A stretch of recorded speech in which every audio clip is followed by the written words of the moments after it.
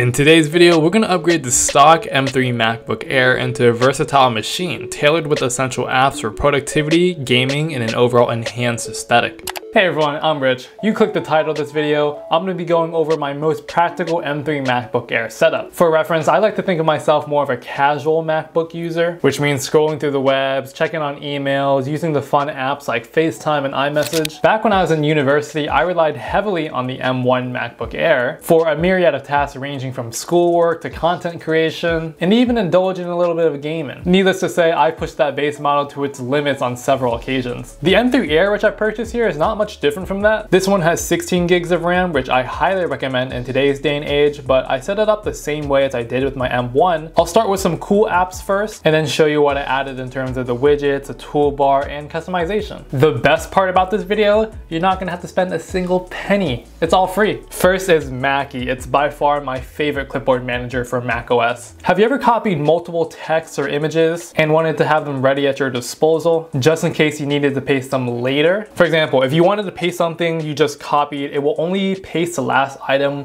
which you copied, not anything you copied 2 or 3 copies ago. With Mackie installed, you can copy multiple things and it'll be ready on deck for whenever you need them. So the thing I wanted to paste now that I copied, 5 or 10 things ago will paste right there. If you click on the download now section, it'll name your price as 0, but it is free. I'm not sure why the App Store has it listed for $10 though. I take a lot of screenshots, but I don't usually like saving them onto the Mac, either I'd have to go delete them later and there'll just be too many on my desktop. And the keyboard shortcut to copy a picture onto the clipboard is a little wonky for my hands. The default is Shift Command 4. I just kind of remapped it to Shift Command S so that it's more comfortable. But yeah, Mackie, try it out. It's a really cool app. Next, some of you diehard Mac users may know this already, but hey, it's gotta be rectangle. If you used a Windows machine before, like the one I got right back here, you'll know how easy it is to pull the windows around and have it snap to any sides of the screen.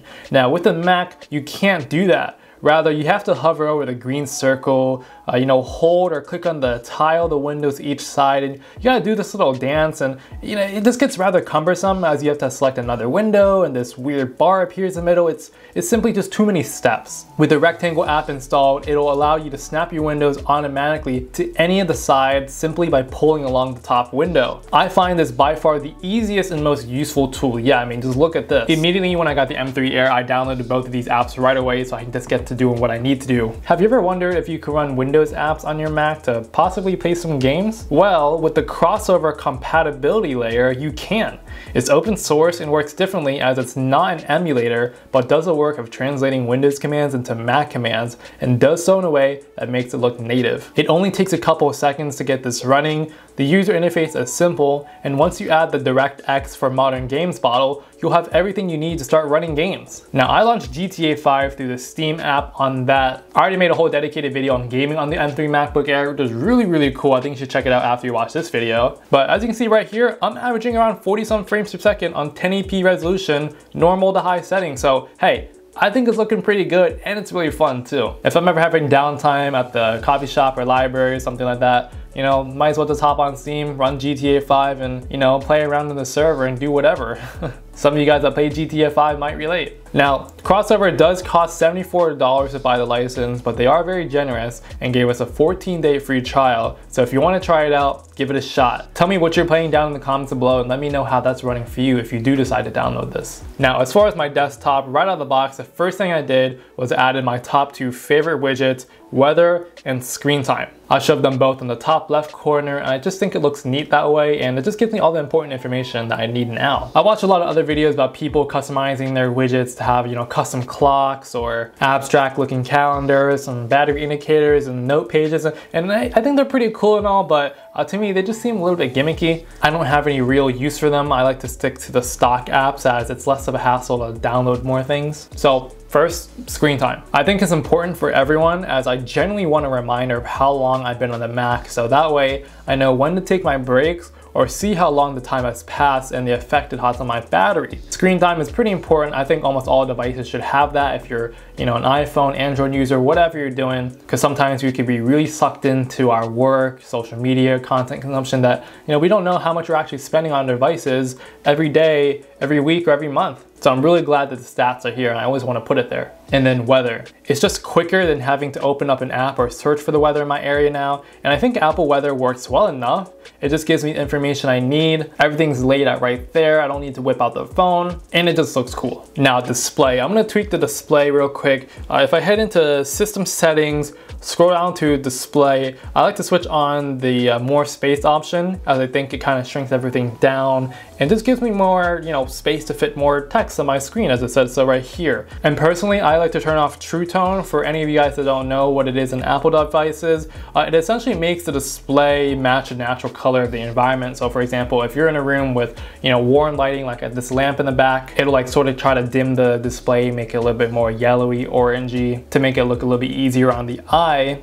I think it's a cool feature. Occasionally I'll have it turned on if I'm working late at night in a dark area, but I like to turn this off for most of the time because I want to see the natural colors on my display. And this is really cool or useful for, viewing content or editing pictures and videos. I just want to see, what looks the most color accurate. So I like to turn this off. Now there's another section of display that's under the accessibility tab, and this allows you to turn up the display contrast, and I like to slide it up just a little bit to make the colors pop, which is nice. And if you slide your cursor down here to the dock and do the 2-finger click on this bar, I turn on magnification as I think it makes the dock look a little bit more interactive. When you slide your mouse cursor along here, it looks like your apps are sliding onto you.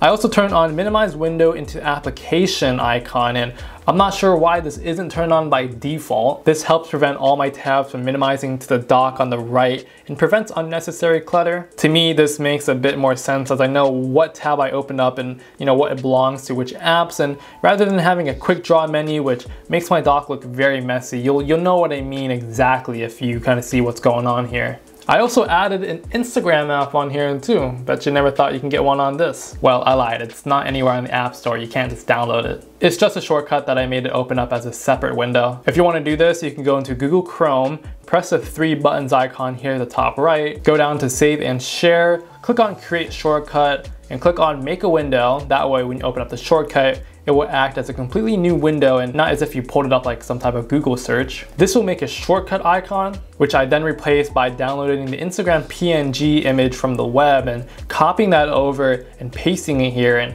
hey, voila. Now you can pretty much do this with any other app or folder. As you can see right here, I laid out some examples like the wallpapers to games to documents and all that. I just Google searched up some game icon image PNG, copied that over, pasted it, and it just looks more aesthetically pleasing and a little bit easier for me to access it when I need to, rather than having all the blue folders look all the same. Another thing I like to do is show battery percentage and using stacks, which helps me organize items on your desktop faster by grouping them by similar types. Again, very useful for decluttering your desktop. We're trying to keep it minimal here, try to keep it productive. And then moving on to Safari, we got some pretty cool customization options. It's already built in. You can drag and drop any image to instantly give your tab a fresh new look. This is really dope. Or you can go down to the bottom right, click the options icon, and check or uncheck these shortcuts that show up on your start page.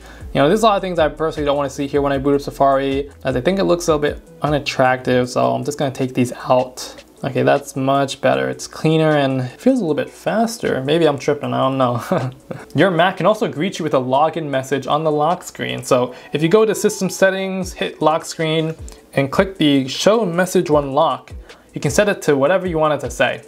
You like what I put right here? Now going back to some of the apps, I like to download Stats. This can display CPU, RAM, and SSD readings, and this is useful for anyone that likes to keep a close eye on the machine at times, especially when I'm gaming on the Mac, which doesn't happen that often, other than there's occasional GTA 5 sessions, but if I'm out on the go and there's nothing else, hey, we'll work with the Mac. It can display my RAM usage across different apps so that I'll know which ones are slowing my machine down and which ones I need to, get rid of. Also the network speed to see if the place I'm connected to at the moment has good Wi-Fi. A variety of other system processes too, which can come in handy. So the CPU temp, what if this thing gets too hot during my usage, or if I'm outside during the summer. It's always good to have this down. Another app which is very productive depending on your use case is Amphetamine. Now, despite whoever came up with this name, This app keeps your Mac awake for however long you want. The pill icon appears in the top menu bar, and you can set it to stay awake on certain apps or while a file is downloading. You can also set it to move the cursor after 5 minutes of inactivity. You know, pretty cool for you work from home users out there, so don't tell your bosses. This remains intuitive and easy to use for those who don't need all the bells and whistles. So yes, I usually turn this on when I'm downloading and uploading large files, or if I want the screen on when I'm just trying to follow some instructions online. You know, sometimes the Mac just turns off the display and goes to sleep, which can get a little bit annoying because I gotta go back and, you know, log in every time, but this pretty useful. Alfred is a cool productivity app which is basically Spotlight search but supercharged. Instead of hitting Command space, you hit Option space, and the trick with this is that it finds applications and files much faster as it really gets into your folders. You can even do quick Google searches as it will take you right there on the page without having to open up Safari, you know, click on the search bar and so forth. For example, if I want to search up M3 MacBook Air to buy on this or something, I don't know, it will take me right here on Google. You can quickly search through things in your contacts and messages and more. I've only ever stuck to the free version, so it works pretty well for me. If you hit Command space space, I can find folders and documents much quicker on here. So I highly recommend Alfred, give it a shot. Next is Flip Clock, which is a nice and neat screensaver that makes my M3 MacBook Air look like a flip clock. It's minimal and displays a time with a flip animation in large white numerals against a black background, and does look pretty cool at a distance. You can do this by downloading it and opening up Screensaver from System Settings, scroll all the way down to the bottom where the other tab is, and apply the theme. What do you guys think? All right, now the last app I have on the list here, which isn't unique to Mac alone, but for any devices in general, is Bitwarden. All right, this helps me organize all my passwords on any device. This service uses an encrypted vault to store all your passwords, and it's protected by single master password. This is great because especially in this day and age where we have so many accounts and emails and logins to remember, it just gets too much to write down or keep track of. And I thought about putting it on like a Google Doc or something like that, but it isn't the most secure. Each time I create a new account for something, I simply copy the username and password onto Bitwarden so I can keep a handy book of login information whenever I need it. You can add links, there's two-factor authentication, and much more. Bitwarden, it's trusted by businesses and enterprises all over the world. I use Bitwarden to keep all my passwords and logins for everything nowadays. Just make sure your master password is very strong and super unique to you, as you'll be pretty much hosting all of your information on here. If you're wondering, Bitwarden does operate with zero knowledge encryption. That means Bitwarden has zero knowledge to retrieve or a way to reset your password. So if you do completely forget it, you'll need to delete your account and start a new one. You know, not even they can get in. So yeah, personally, I've been using Bitwarden for 3.5 years now.